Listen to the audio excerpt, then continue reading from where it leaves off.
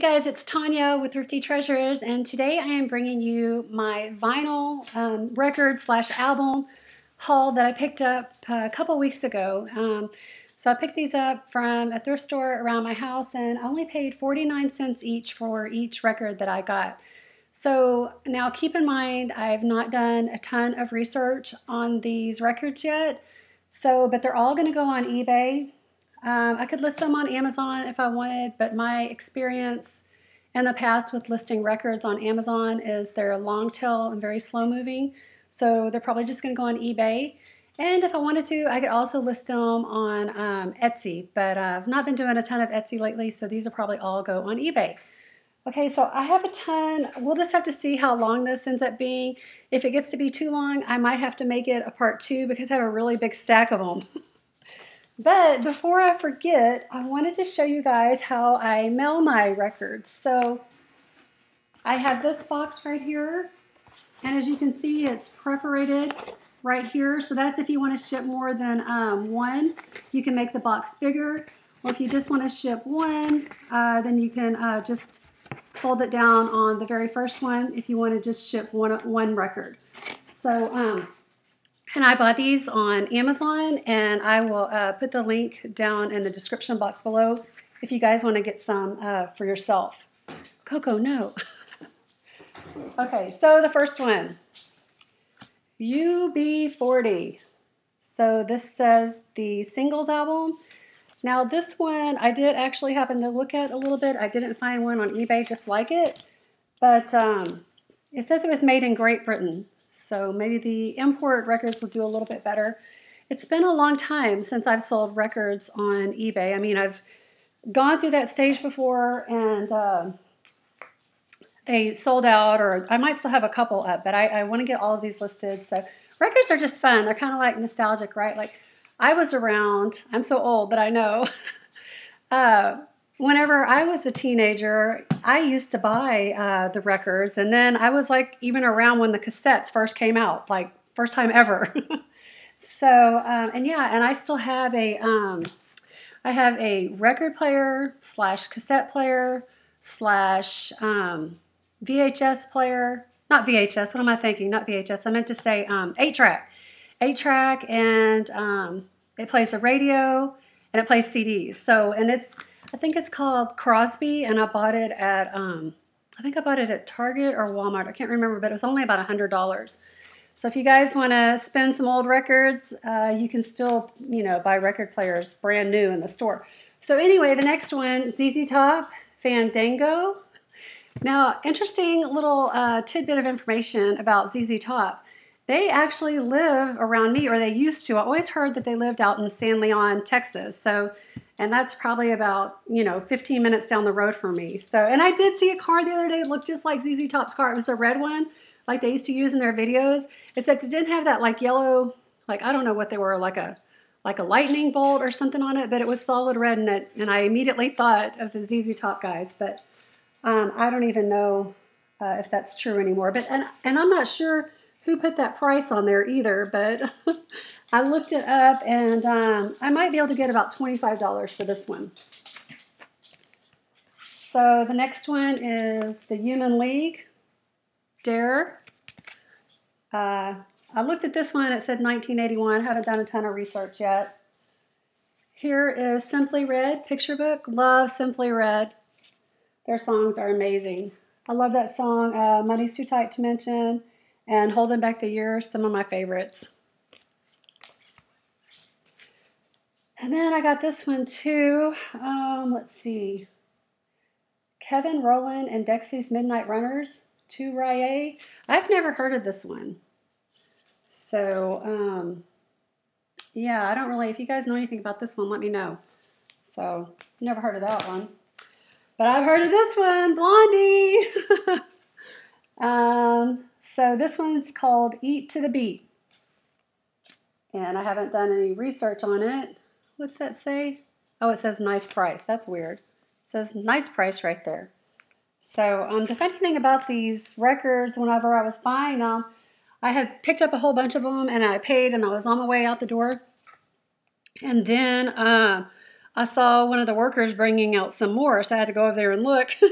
So I found a whole nother stack, so I had to go get back in line again and wait. But yeah, I couldn't help picking them up. I mean, for only 49 cents each. And, you know, I figure I'll sell them for minimum 10 bucks each, if not more. Well, hopefully more on a lot of them. Okay, so here's one, Paul Young, No Parles. No, I've never heard of that one either. But yep, got this one. Never mind the Bullocks. Here's the Sex Pistols. This is the only one I actually have already got up on eBay. I did a little research and I ended up listing it for $80 or best offer. So if you guys want this, go on eBay, make me an offer. I'm not going to be picky. Like I said, I'm not into hoarding stuff. I just want to get rid of it. So next one is Jim Crouse. Not sure how you say that. You don't mess around with Jim. I've never heard of this guy either, so not sure about that. Here's another one by him. I'll probably lot those together on eBay. This one is The Age of Consent. Oh, the Bronski bead. So that sounds familiar to me, but I just can't place it. Okay, here is one called The House Martins Caravan of Love. It says it's a 5-track, 12-inch single. Never heard of it. There's the back side. Oh, I've heard of this one. Frankie Goes to Hollywood. Two Tribes. So that's really neat. Let's look at the 1984. I'm excited to sell these, you guys, but it's just so time-consuming doing all the research that's involved with it, right? So here's one called Surprise Surprise by Mezzofort. That's some cool art there, but I've never heard of the band. So looks like it might have been produced in Belgium. Like I said, I'm not by any means a record expert.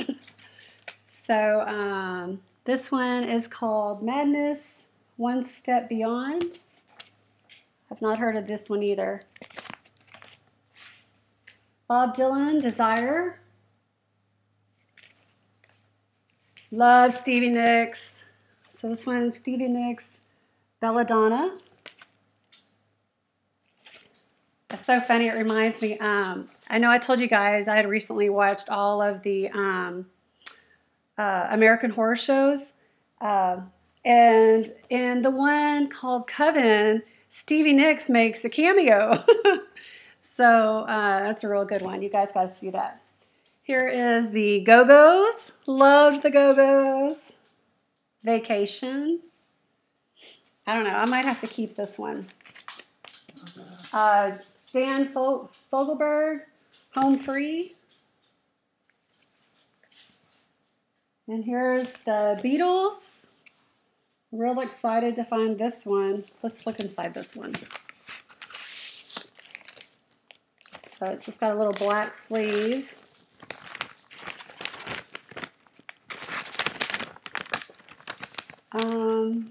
Let's see what the year is on this. What, Cokie? I'm not seeing a year. Why not? Oh, 1979. So that's cool. I bet you I can get some money for that one, I hope.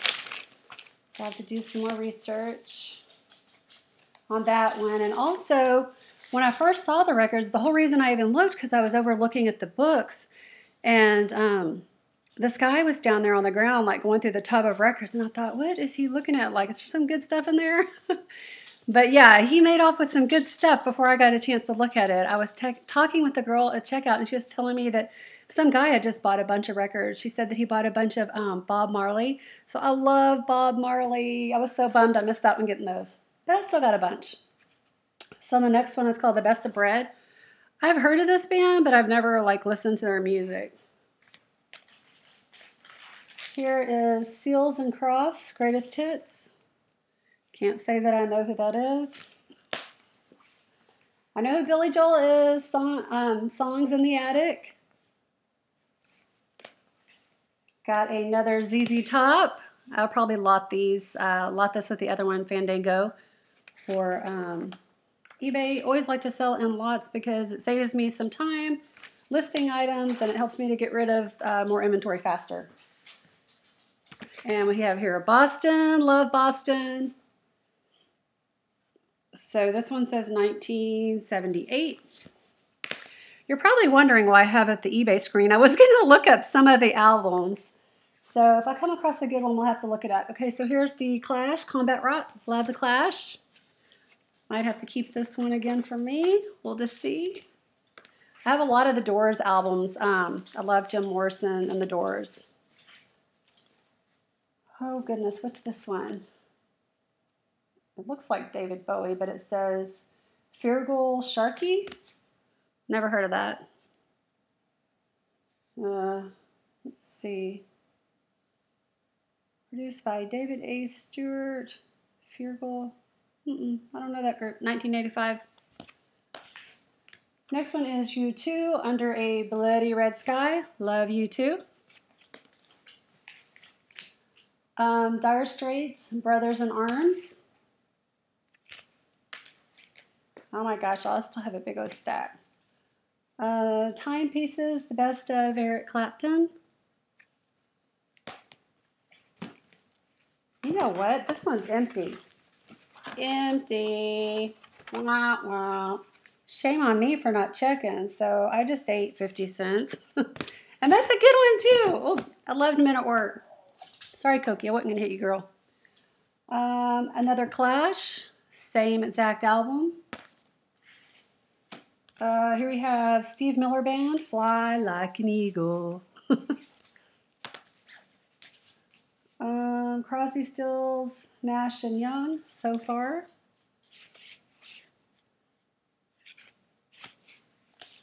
I am going to set these down on the ground because I do not want my table, my little TV tray here to break.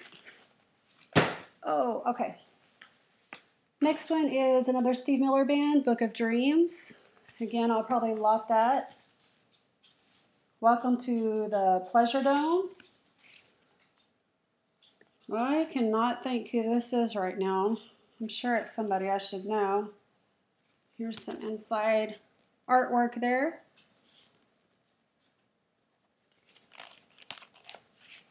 So that's neat. Interesting. This one says the Boomtown Rats, Retrospective. David Bowie. Love David Bowie. Or should I say loved? Joe Jackson, Night and Day. Little Chicago. The Police. Love the Police.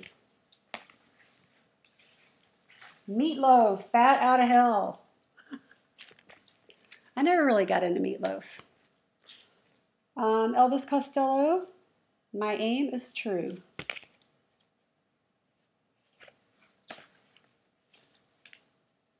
This one says Howard Jones, Dream into Action. Pat Benatar, love Pat Benatar, Get Nervous. I think this one is, who is this one? Point of No Return. Who is this? Does it say Kansas? Does that say Kansas? I think it does. Oh well, if I'm wrong, you guys will tell me, right? Huh. I don't know. Okie dokie. I do not recognize this guy. Oh, it's Dan Fogelberg. That's interesting artwork there. Okay, let me make sure I'm still recording. Okay, the next one is Simple Minds, Once Upon a Time. Now here's another minute work.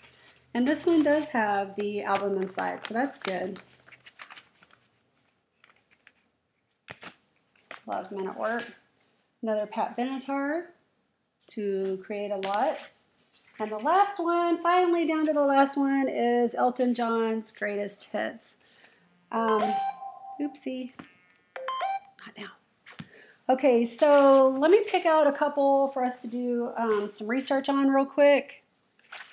And I want to find that Beatles one. I think it's down here. Let me see if I can find it real quick.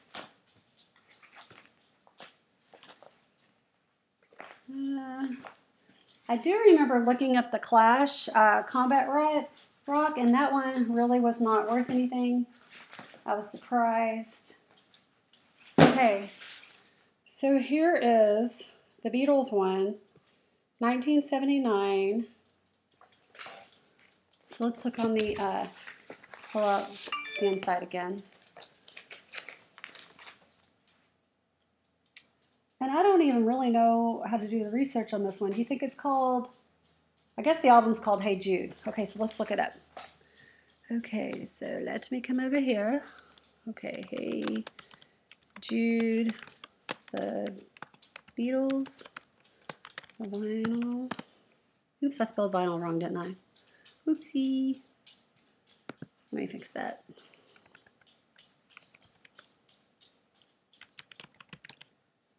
Vinyl record. Okay, my little MacBook's a little slow. Oh, well, heck fire. It doesn't look like they're going for that much. Okay, so what I do, this is how I usually search, because like I said, I like to know right off the bat if I have something worth any money. So I go to the sold listings, and then I'm going to sort highest first. Okay, so there's one. It's an it says rare UK export LP on Apple. I'm not sure. You know, I guess a lot of times with the records, it all has to do with who produced the album, where it was produced, how old it is, all these different factors. So let's see. I know that most records have like an identification number. I'm sure they call it something else, but it's like a few letters, then dash. Okay, so this one says PCS 7184. So let me try punching that in and see if it makes a difference. So let me go back up here.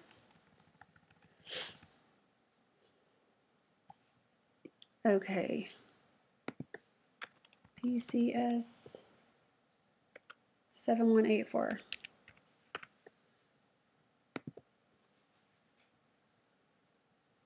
Ooh, okay.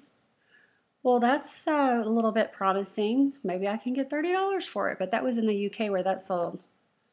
Like I said, a lot of these records might be imports. So I'll have to check that out a little bit farther. At any rate, I hope that you guys enjoyed my record haul, and please like the video and share it with your friends and subscribe if you haven't already, and we'll catch you in the next one. Thanks so much for watching, guys. Bye.